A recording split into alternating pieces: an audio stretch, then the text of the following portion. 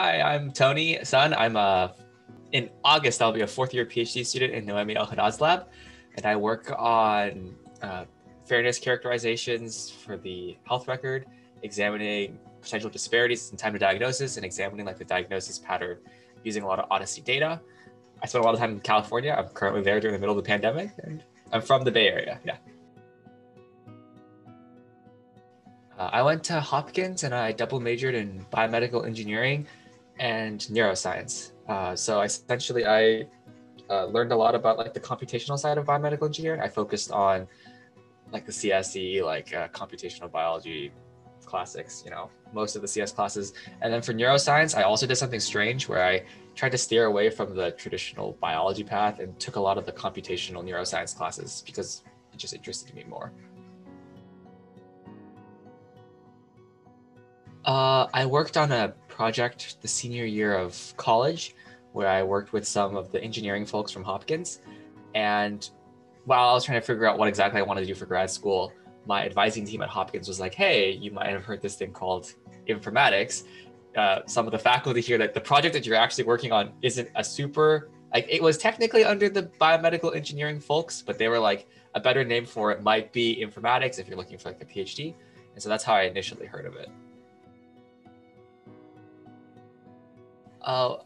I've always liked the idea of spending some time in New York City. It's a very vibrant city. There's a lot of things to do, and being a young person in New York is pretty fun, if there wasn't a pandemic.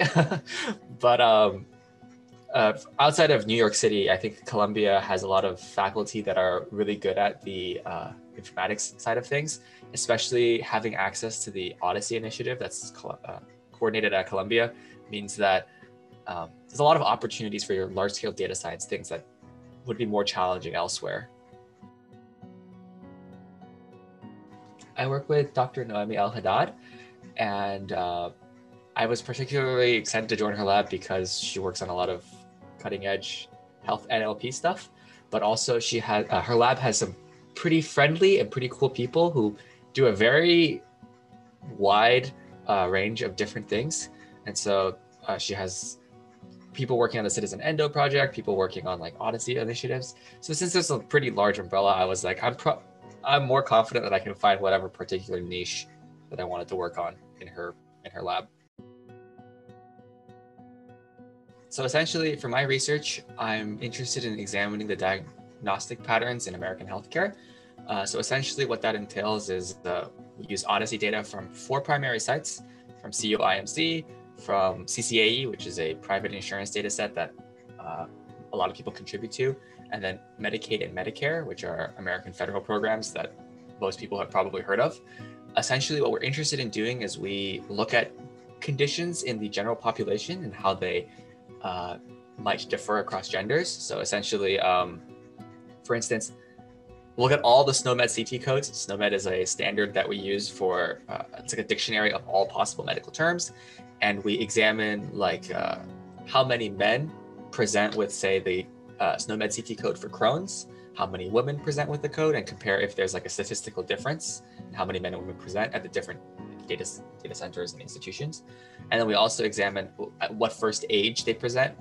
Essentially, prior to this kind of research, which we call like a large-scale characterization, in healthcare, actually, most of this research was done like manually per disease by researchers at like a single institution. So most of the ones you probably would read about on PubMed or Google Scholar were done by people in Olmsted County, Minnesota, which is it's a very random place to be. They have a census of all the people there, all the demographics, but the main reason is because that's where the Mayo Clinic is. And so they have longitudinal records for the last 30 years of their population, and they examine the differences in disease diagnosis for a couple specific diseases.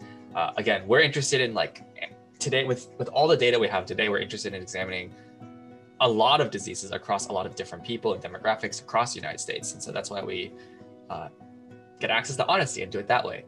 But aside from also just examining the individual SNOMED codes, another question that we were really interested in asking was there differences in the diagnostic process? That is, if we know someone is going to be diagnosed with a particular disease, say Crohn's disease or say a myocardial infarction, if we look back 3 years prior to their diagnosis with the disease and look at what symptoms they had, say abdominal pain for Crohn's, or say chest pain for myocardial infarction. Are there differences in the time to diagnosis given the particular symptom for men and for women? And so there's some literature on this. For instance, for myocardial infarction, women often present with different symptoms. They get diagnosed differently, which leads to oftentimes for like myocardial infarctions, different outcomes for women. They might different differences in the point of care. And so we're trying to see if we look at the healthcare record and examine the symptom data, whether for a large batch of symptoms, there's differences in the disease diagnosis process for a large number of diseases. And this would only be possible if using like Odyssey and using all the different data science tools we have.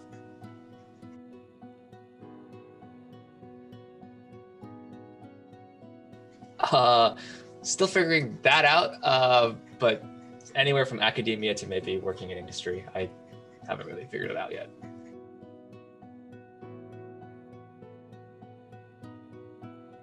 There's like the things that would be helpful from like a technical standpoint. It's always useful to have taken some of the more computer sciencey classes. If you're interested in data science, you should learn Python. You should get your hands wet with pandas, with Jupyter notebooks. Just be familiar with like the basic data sciencey tools that a lot of people rely on these days. Outside of that, I'd say I don't think it matters too much actually, like what exactly you major in college. I did neuroscience. It's like honestly very tangential to what I do today. Most people I know, like, yeah, they took some computer science classes, but if push comes to shove, you could learn a lot of the computer science stuff on the fly. It's more so just being passionate about healthcare